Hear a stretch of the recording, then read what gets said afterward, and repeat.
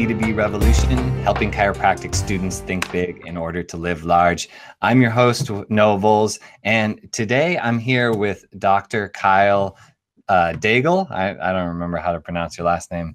He's a chiropractor at Ultimate Performance Chiro and Rehab, and he specializes in combining multiple fields of science to really help his patients regain a sense of neurological balance and function. In addition to his full-time practice there, he's the chief medical officer at SNA Biotech in Austin, Texas, and a co-inventor of Neurosage, the U.S. patent pending biotech device. So Dr. Kyle, thanks so much for being here. Thank you very much. Yeah, my pleasure. So, you know, we talked pre-roll a little bit about what it takes to be a successful functional neurologist in practice. You know, what is your kind of 3 keys to success for chiropractic students wanting to get into functional neurology and really help people with that modality? 3 keys. First of all, having the biggest toolbox you possibly can, and that toolbox meaning that I think that you need to have a good grasp over nutrition, you know, supplementation,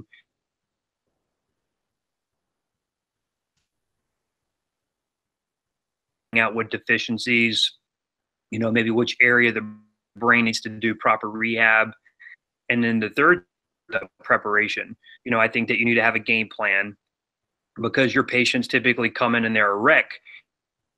And, you know, nutritional route, you know, depending on which route they go, you know, this kind of puppy mill where you get people in and out pretty quick. And it's not just this cookie cutter approach. So I think that, you know, being very, very prepared on a treatment plan and thoroughly knowing how to work that treatment plan to, you know, to guarantee success. And that just comes with integrating everything. You know, I'm a huge fan of Dr. Datis and Brock and Dr. Malilo. And, you know, these guys, you know, you can do straight functional neurology, but yet at their nutritional issue, if, you know, patients are still eating foods that they shouldn't be eating, or they're not taking certain, you know, maybe B vitamins to help out methylation, or maybe some anti-inflammatories, you can do all the rehab in the world, but that patient's going to significantly like regress. So that would be my 3 keys, I think, for success, is just, you know, having this massive toolbox, you know, understanding, you know, everything you can about the eyes, the vestibular system, vibration therapies, or, you know, chiropractic, onto nutrition. And then 2 is just prepared. And then 3 is making sure that you know, you can work good plans. Yeah. So in terms of that preparation, can you talk a little bit about the, you know, kind of the patient flow in your office? A lot of chiropractic schools these days are kind of saying, you know, 3 to 5 minute patient visits, see as many patients as you can in order to be, you know, financially viable as a chiropractor. But it seems like you've developed a flow in your office where you're able to personalize care, give people the attention they need, and then also, you know, recognize that financial success. Can you talk a little bit about that? We have 3 incredible chiropractors in our clinic, and we also have a nutritionist on staff. And you know, that if you're going to run a clinic, like, you know, people are in and out, you know, that probably works best for a pain management. But if you're getting someone with, you know, Lyme disease, someone with photos, or someone with vertigo or multiple sclerosis, that kind of cookie cutter approach typically doesn't work that great. And, you know, these people need, you know, specific targeted care. And yeah, you know, I just think that, again, if you have a pain management practice, that works phenomenal, high volume, you know, hands down. You know, we have a pretty big practice. You know, we see up to sometimes 75 patients in a day, but our patients are here for, you know, anywhere between 45 minutes at a minimum to an hour and a half, 2 hours.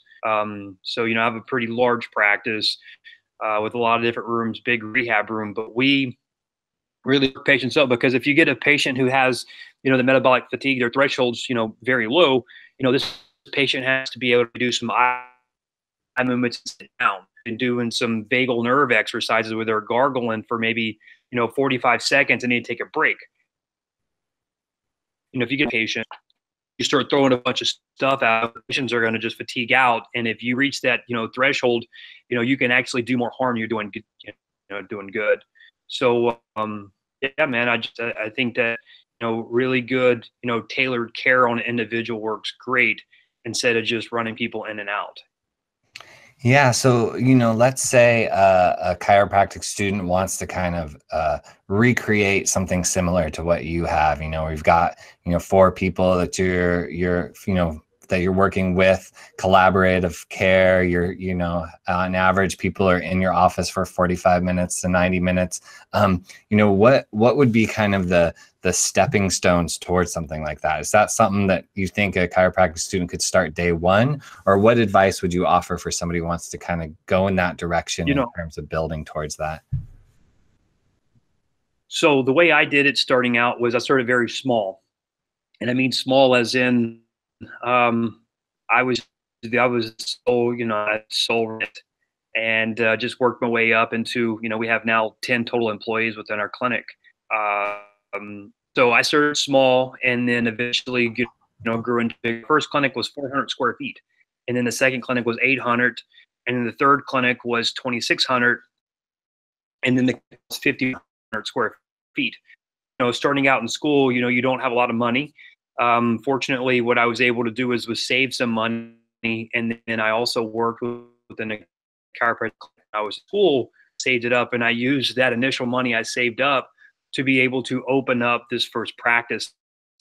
And first practice, island cabinet with a portable table. And I had a Bosu ball, a genie rub, and a handheld laser. And that was what I got. So, I mean, literally under $1,000 on my, lease. My lease was $400 a month, which was, super low compared to what it is now. So it's a great way to go, is if you start small and you basically build. And that's what I did. It's first because inexperience where you don't really know how, someone comes in with, let's just say, a disc injury, and you're like, man, I really in school, I wasn't, hey, this person's going to get better in, 4 visits, they're going to get better in 12 visits or 18 or 24. So it's that confidence that you got to build up. And, that just comes with experience. So I think that if you go ahead, I'm open, if you guys ever want to come check out our clinic and watch how we work, we have tons of interns that come learn from us. But, you need to gain some sort of insight, because, in school, school's tailored, in my opinion. It's great. You learn a lot of information, how to pass boards, but then you left like, man, how do I treat, this person with MS? There's really no, in my opinion, no clearly defined, hey, these people in dairy value, food sensitivity testing, autistic kids, why do these kids have eczema and beat their head on the table, and constantly not sleeping at night because, iPads. We're not taught that. And I think you need to gain some experience within that. But yes, I think that students could definitely, build this, patients fly into our clinic from all over the country. We do have a couple people that come. We had a guy come in from Australia for Parkinson's treatment. But, word of mouth is awesome for our clinic. We don't advertise. We do use social media. We use Facebook. We have a very active Facebook page. And I think that, our rate would be more digital because, Facebook, in my opinion, is a great way for advertisement because, a lot of patients, first thing they do, they wake up in the morning, is go to Facebook, or maybe Instagram or Twitter, and they're constantly scrolling, and you want to be part of that scroll because that person maybe has a migraine headache, and, your clinic has mentioned, hey, we do great work for migraine. Patients see that, and it's like, hey, that's a great form of free advertisement. And that's really, the way we worked was, like I said, it was pretty much bare dry, and then we grew. And if I can do it, I think anyone can. It's kind of model you hear from a lot of people, but true, it really is true that it just takes determination, it takes persistency, and I would tell you what I learned late is being prepared. Preparation. I got to where now we have a goal list, and we have a set goal for how many Patient visits do we want in a month? And again, because you got to make sure that you have everything's properly managed. Because if you're running a high volume practice, very well, orchestrated, patients, if they're not getting the care they want, they're going to get frustrated and go find someone who, we kind of ourselves on that right there. And what we do also is surveys. So in the very front, we have a survey. We ask about us of our office, the staff, any recommendations. How do you like our monthly health talks? Stuff like that to get feedback and thinking and evolving with the times. You become that kind of dinosaur clinic that's just using ice and stem, and while you're somewhere else.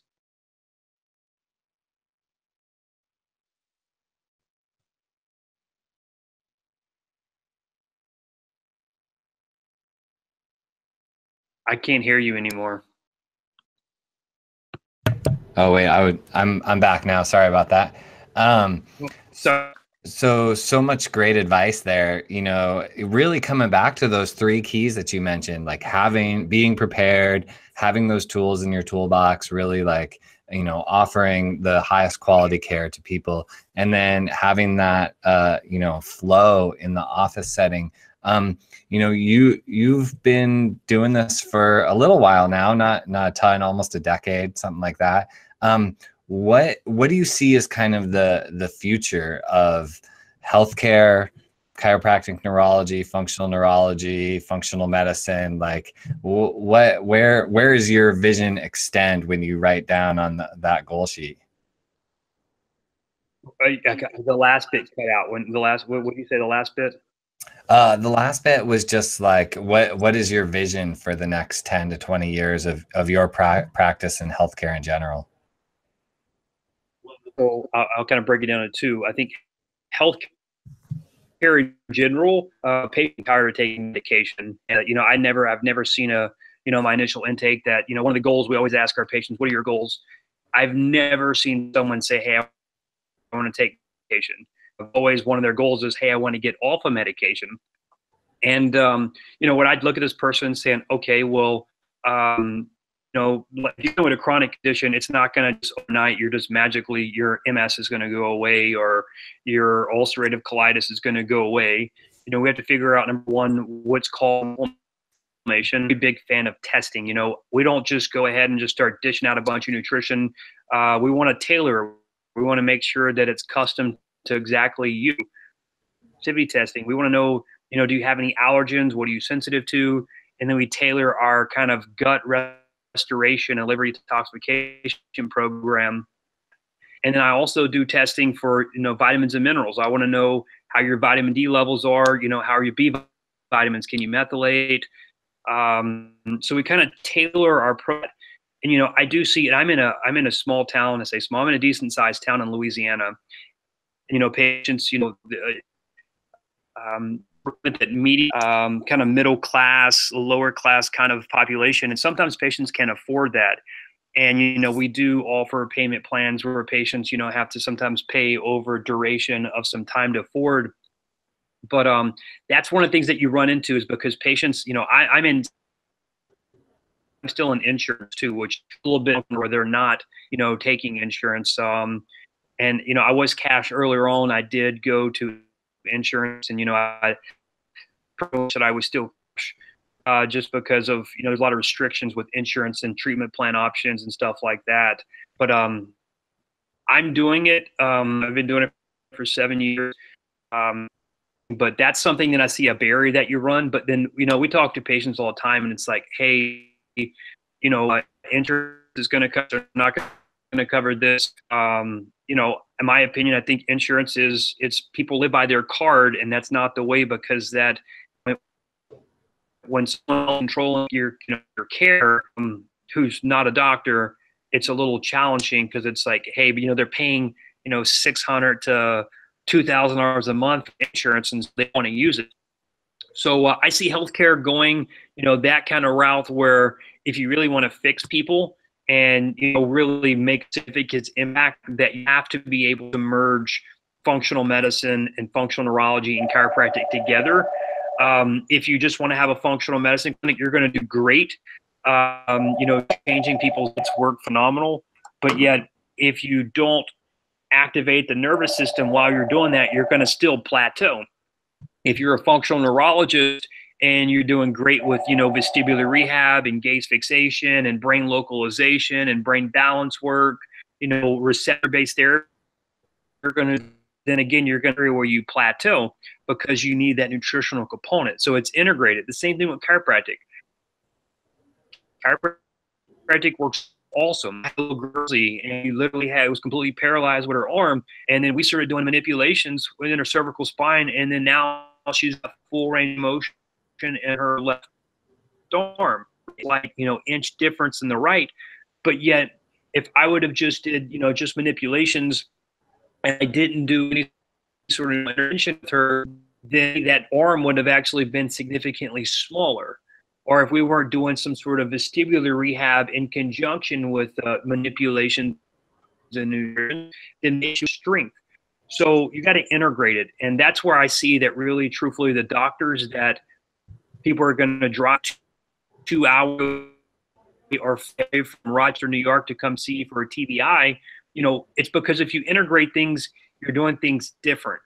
And that's what people are looking for. They're getting tired of doing the same thing over and over again, you know, and you have your patients that are skeptical, and, you know, those skeptical patients, they come to say, I see them all the time. People come see me and they're like, you know, skeptical. I'm like, hey, that's fine. You know, they're scared I'm going to do some sort of cervical manipulation on their neck and cause a stroke. And I'm like, hold on a second. You know, we have different, you know, there's different instruments that we can use that can actually help with a facilitating adjustment.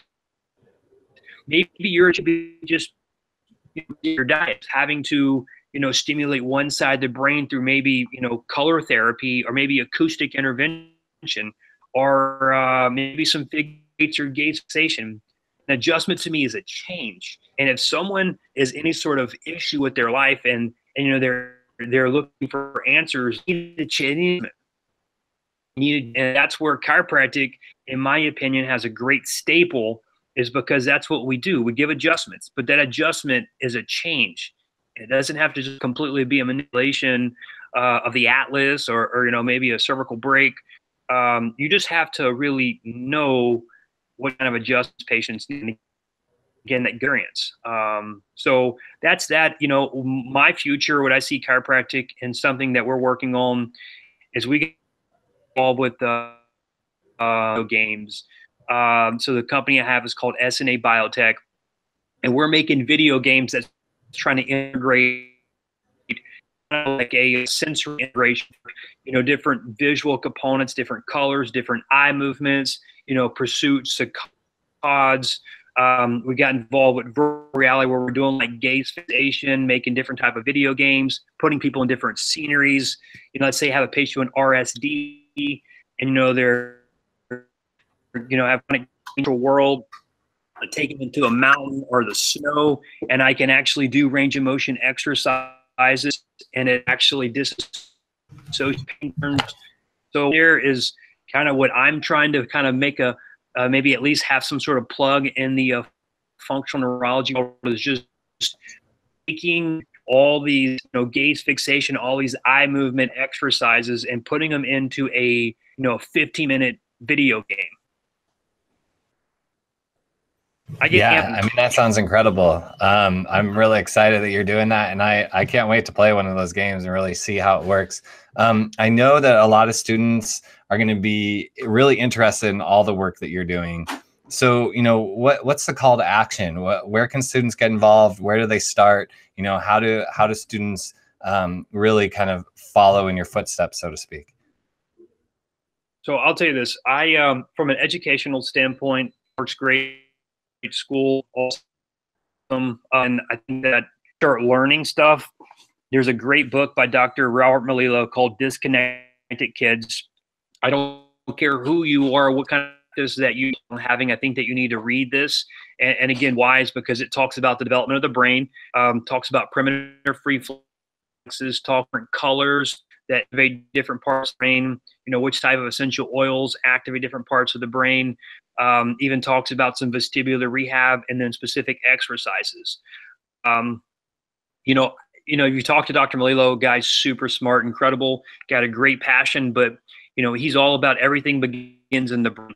And you work with kids, you're going to see kids coming in with eczema, constipation, behavior problems, strabismus in their eye, even cognitive function, ADHD, hyperactive. And he's got a great tool for chiropractic students to learn, what's the missing link. It goes beyond the adjustment, which adjustments work great, but what's the missing link? And that's in the book. Dr. Datiz Karazian's got a great book, Why Isn't My Brain Working? If you want to learn about functional medicine, read the book. He also has another book called, My Lab Values Are Normal. Why do I still have thyroid symptoms? If you want to do some endocrinology work, that's a good book. A book, short, easy weekend reader. The book is What If You Knew? It's a very short, kind of tailored about, I talk about music therapy, talk about sound therapy, vibration therapy, chromotherapy, and nutrition, more kind of on a paleo diet. And then also I'm very big into personal development, writing goals out, making sure that you give your brain some sort of focus and a target to try to tackle. That's kind of where I'm at. That's great. I think that was really great advice. I've read most of those books, and they're all incredible books. I totally second what you're saying there in terms of their value, in terms of the thought process that each of those remarkable doctors go through, and help developing that kind of thought process in yourself. So yeah, thanks so much for coming on the show. Really, really appreciate all your knowledge. We will give my clinic. Someone wants to come by, as if you just I'll give you my email address. It's K Daigle, Daigle at SNA Biotech, and then our clinic number is 337-421-0010.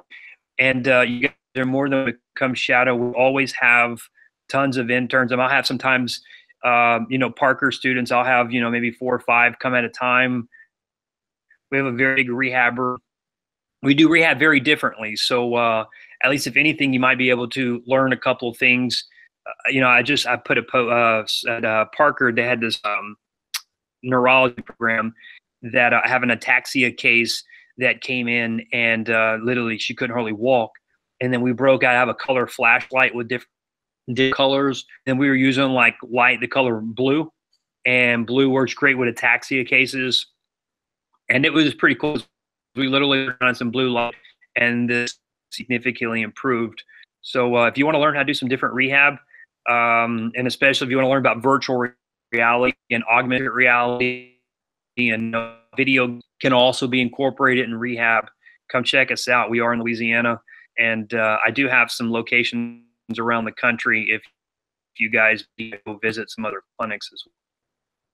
Awesome. Yeah, definitely reach out to Dr. Daigle. So this has been a production of DC2B Revolution, helping chiropractic students think big to live large. Subscribe to the channel, leave some comments in the comment section below, reach out to Dr. Daigle. Let's keep this conversation going, and let's make sure that every chiropractic student who really wants to get into chiropractic neurology, functional medicine, is able to do that successfully. And yeah, thanks again for your time.